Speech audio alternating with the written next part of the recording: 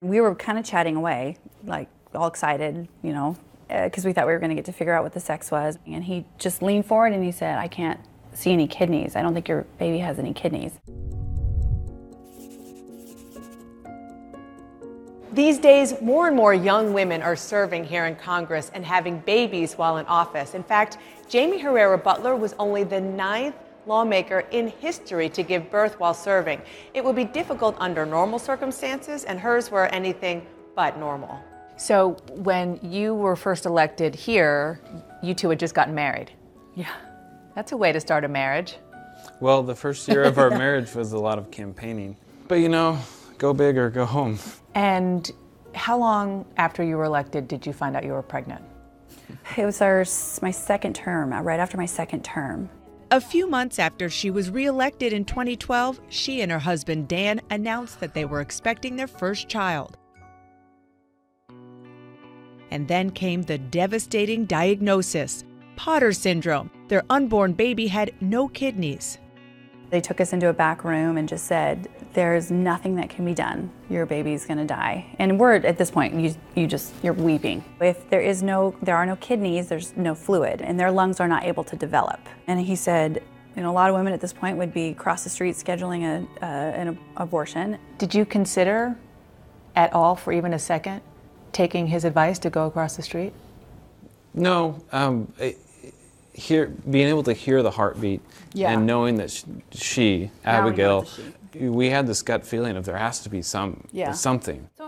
As a politician, Butler is staunchly anti-abortion. But in this, the most personal of decisions, she says her political views were not a factor. It wasn't really like, let's go through where our mind in this. It was more of our gut. We got to, and that was the word we used, contend. We're going to contend. For Butler, that meant taking the heart-wrenching news public. My colleagues were amazing, but every time someone saw me on the floor, you know, you kind of watch a little bit of a shadow, right? Because it's sad. Going public paid off. A stranger read their story in the paper and suggested an experimental treatment that might be possible. But most hospitals wouldn't even return their calls. Johns Hopkins did. So we went up there the first time and she said, "Look, we don't treat this. I will not be able to do serial infusions." And so we really had we had almost a sales pitch. I mean, So you were negotiating your medical treatment. My heavens. And any parent who's been in these situations will tell you, you learn on your feet. And it's not new technology.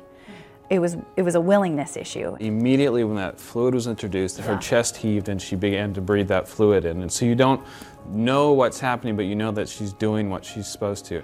You started to go to Johns Hopkins how often and what time? I do it when I was here and we'd have votes, so I'd try and get up there by like 7:30 so that I could beat the Beltway traffic back in, and then you go on with your day. By the second and third week and the fourth week, it all corrected. Do you think that, in all honesty, that you were successful because you're a member of Congress and you could convince the doctor to listen to you? I don't think we'll ever know for sure, but the one thing we have committed and we know is true is maybe it took this to break through, because now she's not the only, she's just the first. There are other babies who have survived because of her.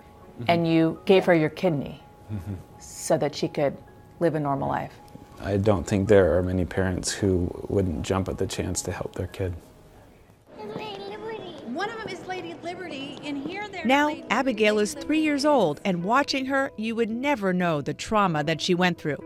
She is a medical miracle, the first baby to ever survive birth without kidneys. She seems like just an average kid, playing with her baby brother, playing with her dolls, hanging out with her parents, except, of course, that her mom is in Congress. All right, let's roll. The House will be in order. Members will please take your seats. I do bring my daughter with me to work. She goes onto the floor to vote.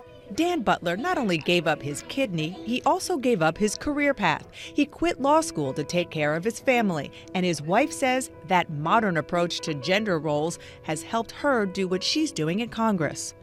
Let's just be honest. It usually is, if there's a supportive spouse, historically, it's the lady. woman who stands behind the guy. Yeah, he's amazing. And what I'm proud of is, like, he's showing my daughter he's showing my son that a real man looks at a family and says, how can I help lead this family? And for him right now, that means he's taking care of my baby, and he gave her his kidney, right? So he's quite an amazing person, and I hope to get the chance to do the same for him.